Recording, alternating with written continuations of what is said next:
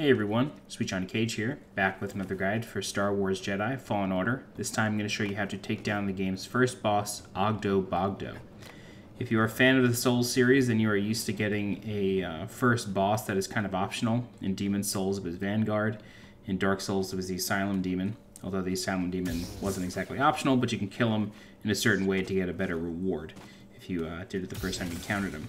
Oggdo Bogdo is sort of similar in that it's a very strong boss very early in the game that you're probably not meant to fight right away. But the way this boss works is he has a number of attacks, a few of them lunge at you like you just saw there. His data entry says that you can cut off his tongue, but I was never able to do it. But in any event, you can parry everything except for the attacks where he glows red. Those ones you do have to dodge, and don't be afraid to slow him down. When he chomps at you once, he will generally follow that up with a second chomp, but you can parry that, just like you saw there.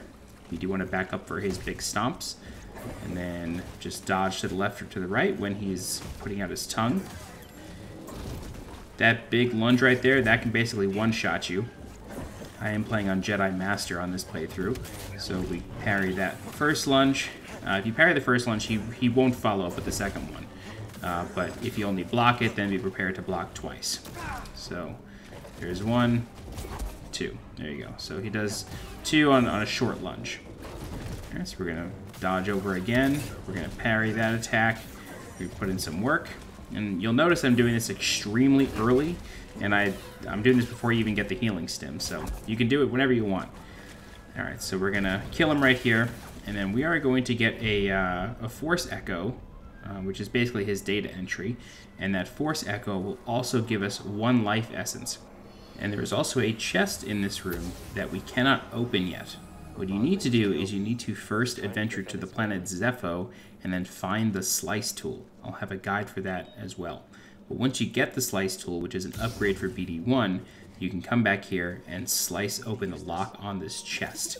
And then once you do, you are able to claim its reward, which is a pink poncho. I wish it was a better reward. I was hoping it was a different colored lightsaber crystal, but it's just a poncho. So, what are you gonna do? Alright, if you guys have any questions, please feel free to leave a comment. I'll do my best to help you out. If you're looking for more guides for Star Wars Jedi Fallen Order, please subscribe to the channel so you get alerted when new videos go live. If you like this content a whole lot, please consider becoming a channel member by clicking the blue join button below this video. Don't forget to follow me on Twitter and on Twitch. And as always, I'm SweetJohnnyCage. Thanks so much for watching, and I'll see you next time. Bye-bye.